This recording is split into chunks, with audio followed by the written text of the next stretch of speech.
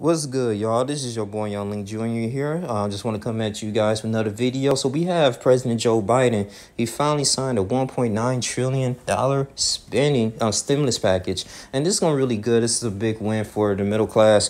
As you can see, it was a little bit different from the previous stimulus package. I mean, we have like $1,200 and the $600, but I mean, with this, I mean, if you look at it, those who make up to 75,000 in a single household, they will be able to apply for this. I mean, eligible to have the money. And then you have individuals who file jointly to marry, make I believe between 120,000 up to 120,000. They will be able to receive the $1,400. And I want to say the highlight of this bill is that if those who have children, parents that have children that's like ages 6 and under, I mean, they will have $3,600, so I think that is really a huge win for that.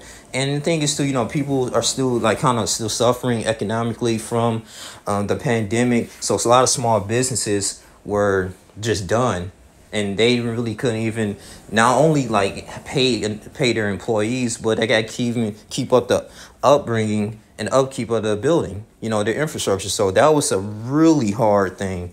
And people was like, man, this is like they put on their life savings to different businesses. They not like the big businesses like Walmart, Home Depot, Lowe's, businesses that's not going to go away. They're going to be there for generations. So I think this is a really a good win for the middle class. This is something that it's a good way for us to, continuously to save money that's in that boat right now. I mean, those who are working at 1-2 jobs, but I will say since this pandemic happened, jobs has been hiring. I mean, I was just walking down the street and it was just signs saying, hey, text this such and such number. We're hiring for different positions, little no experience. So if you still actively seeking for a job opportunity, there's a chance. There's a chance. You just got to look for it. But with the stimulus package, that could at least help. The $3,600 tax credit, little things like that, that's good. And also, too, what I learned when I filed taxes with my wife at H&R Block, she didn't receive her stimulus packages last year. And so that was actually added on to the taxes. So even I'll say like a worst case scenario, if you don't receive your stimulus package and you were supposed to be eligible, because it's based on your income, you will get it. You will get it in the future. You will get it when you file your taxes. I mean, it will happen because they actually have an option now.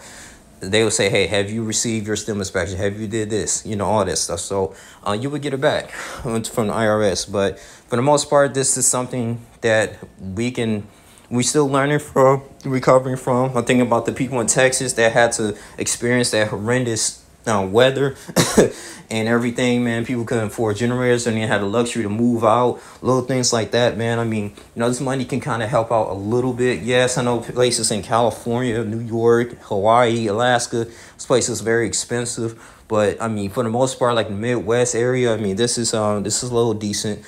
I mean, we need this kind of money, man, to keep moving forward, man. And hopefully, man, just people just do right with it.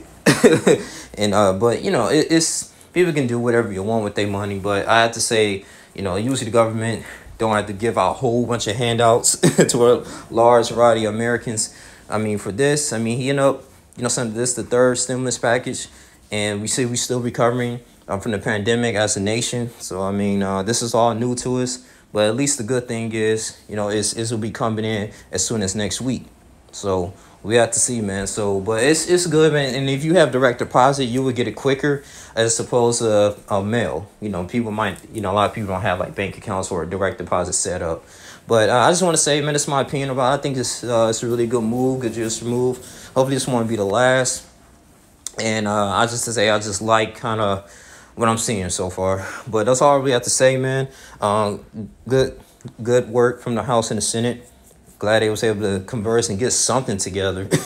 And I'm not going to really go into detail about how I really feel about the Democrats or the Republicans. That's just not the time for this video. So you guys can put your comments in here. I know some people going to be like, oh, well, government's just playing with y'all. This is the same government that go against the people. I mean, yeah, whatever. It could be true, but at the same time, I don't want to go into detail with that. Just want to stick forward into the economy and how the middle class are like pretty much like in the middle of everything.